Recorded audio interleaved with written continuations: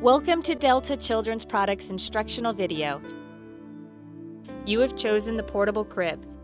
Please take the time and care in opening up your box. Inspect everything that you have inside. Make sure that there are no broken parts or missing pieces. If you need any replacement parts, please call our customer service department at 1-800-377-3777. Look over your instructions carefully and be prepared to have the right tool for the current step you are on. Take note of any common household tools that are recommended but not included in your package. Have them conveniently located. It is recommended to spread them out on a rug or sheet to ensure protection of your crib and your floor. Step 1. Assembling the back side rail with the left headboard. Note that the warning label on the side rail must always be facing out to ensure proper visibility. This is your T-nut. Prep the T-nut on your Phillips screwdriver, as shown, so that you can easily slip it into the appropriate opening. Be sure that the opening on the T-nut is facing in the same direction as the screw you are threading through. Twist the screwdriver to help guide your screw into the T-nut's threaded opening. Once you feel the screw threading the T-nut properly, you may continue to tighten the screw in by hand. Once you can no longer tighten by hand, use the screwdriver.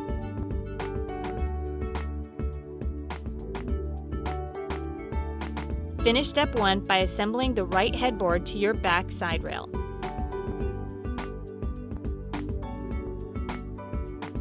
Step 2. Bring in the mattress board. Slowly have the assistant lower the board as you guide the wire support into its proper opening, as you see it here. Take your time to get it just right. There is no need to rush any part of your assembly. Once the wire support has been inserted, you may lower the board between the headboards. Have your assistant hold the side rail and the headboard to keep the mattress support secure. Step 3. Assemble your nut onto your supply T-bar wrench as shown. Tighten the nut over the wire opening to firmly secure the nut into place.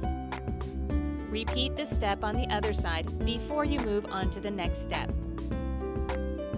Step 4. Have your assistant bring in the front side rail. Note that the warning label on the side rail must always be facing out to ensure proper visibility. Hold your end of the headboard to give the mattress board some support. Have your assistant keep the front side rail steady, and have them simply place a foot in front of the leg of the headboard to secure the mattress board in place. Repeat the step 1 assembly of the T-nut and screw before moving on to the next step.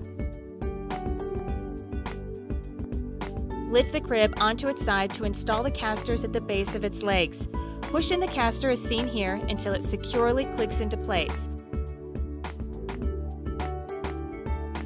Repeat this for all 4 casters.